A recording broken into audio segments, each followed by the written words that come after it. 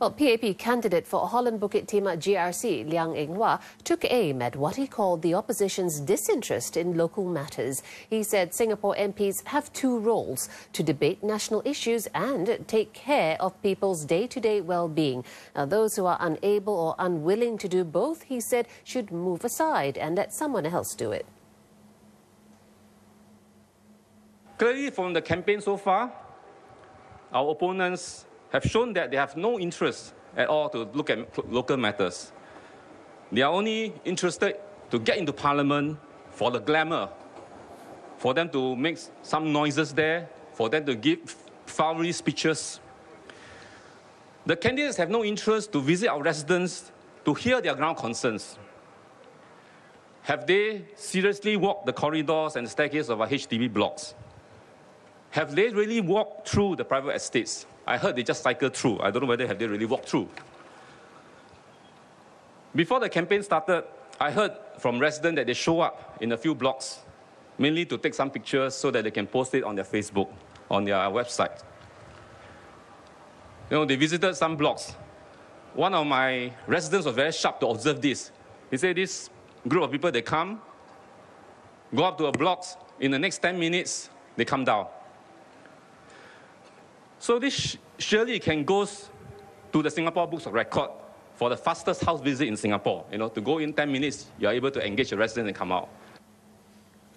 Another PAP candidate for Holland Bukit Timah, Christopher de Souza, says keeping Singapore safe is a sacred duty, and to jeopardise this would be irresponsible. He was referring to proposals by the Singapore Democratic Party on cutting the country's defence budget.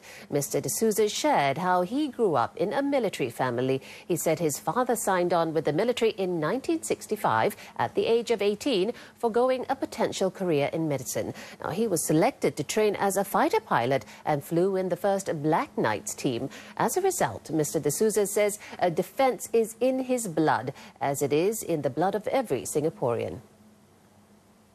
SDP's proposal to almost halve the defence budget will ambush Singapore's sovereignty. I say this sincerely, straight, eye to my residents. I tell you sincerely, honestly, straight face, no political ambition. This will ambush Singapore's sovereignty. I said that at the last rally. They say cut the defence budget to half of what it is today over 3 to 5 years. In this environment, my friends, in this geopolitical environment, 2015, that is dangerous, opportunistic.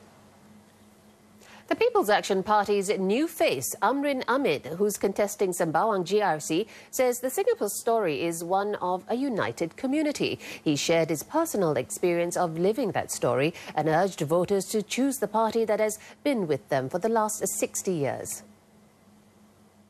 I'm doing okay today. I work as a lawyer. But I have not forgotten my past, how my parents struggled, how Singapore was like in my growing up years. And you shouldn't too.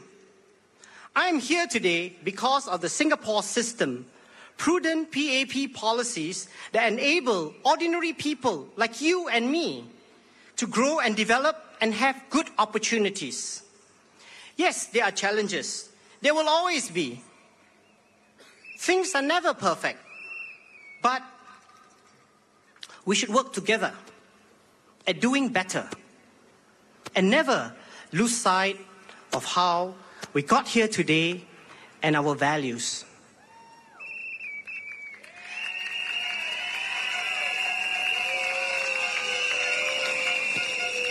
Don't forget, do not forget that unity with the PAP government, supporting one another, that commitment to build a better Singapore. We must have a clean, honest government, progress for all. Dr. Lim Wee Kiak, who's also contesting in the PAP Sembawang GRC team, says more healthcare facilities are needed in the constituency to serve the ageing population. And the new healthcare cluster that's coming in the north is going to be the biggest in the country when it's completed. Our residents here are currently well served by GP clinics in the estate, 2 big polyclinics in Yishun as well as Woodlands. For tertiary care, many of our residents go to Khoo Teck Puat Hospital. With our aging population, more healthcare facilities will be needed. We can expect to see a new polyclinic, a new primary healthcare center in Sembawang. The North will also be home to a major healthcare cluster comprising of a tertiary healthcare hospital, community hospital, specialist outpatient clinics, as well as long-term facility care. That will be the Woodlands Integrated Health Campus. And the site is located right roughly where we are now. Now, another candidate for Sembawang, incumbent Vikram Nair, spoke about the role of an MP. He says it's twofold, working with residents to identify and solve problems, plus the bigger responsibility of speaking up in Parliament on behalf of residents. Being an MP has also been a bigger responsibility. It has also involved the opportunity to speak in Parliament on issues that are important to you. And in many ways, we've had a lot of cooperation on many different schemes. Many of you gave feedback in earlier years that you were concerned about medical help, about whether or not you would be covered for important critical conditions. You were also concerned about conditions being excluded. The new MediShield Life package that will be coming up soon, I think, will answer a lot of these concerns. The details will come out in November, and I believe that this will be good for many of our residents.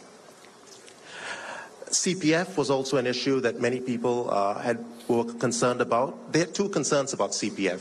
One concern was, is my money safe? Is it going to be there? The second concern, and perhaps this is the one that most people had, is will I have enough for retirement? So the amendments to CPF scheme, which I think I've discussed with many of my residents in dialogue after dialogue, have really gone a long way to address this. Now everyone knows that they have 3 options. And of these 3 options, you can put aside more money and get more money in retirement, or put aside a bit less and get a bit less in retirement.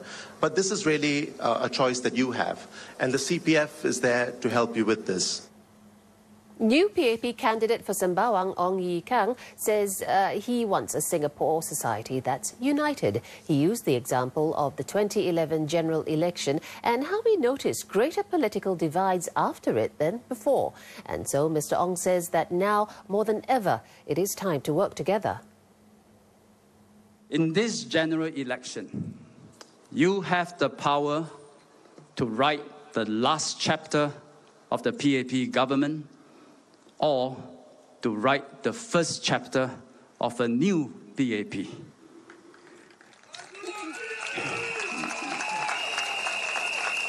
Your vote in this GE matters much more than you think. The PAP is prepared to build upon our legacy and evolve with the times. Technology, it is changing governance. Technology, it is changing politics. And we need now, more than ever, to work together. So above all, I want Singapore to be united, to be a united society. And PAP has always been the party working towards unity.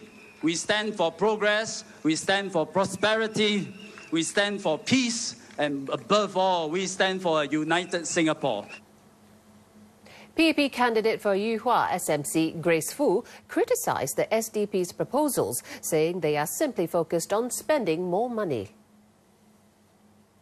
The real reason is that they are not interested in you. They are interested in politics only. They want to get into Parliament and they will sacrifice long-term interests of Singapore, if necessary, to get elected. Beware of these people. It is important to understand what the party stands for and what the leader stands for, because the fundamental values will guide and direct their policies. SDP is using emotions, populist policies, and leading Singapore down the slippery road that many other countries are trying to come back up but cannot. Don't follow that path. At that same rally, candidate for Bukit Batok SMC David Ong spoke about good governance and how it ensures that the country and the constituencies are run effectively. He urged residents to continue supporting the PAP. Good governance means having good, honest and uncorrupted leaders. It's about doing what is right instead of what is popular.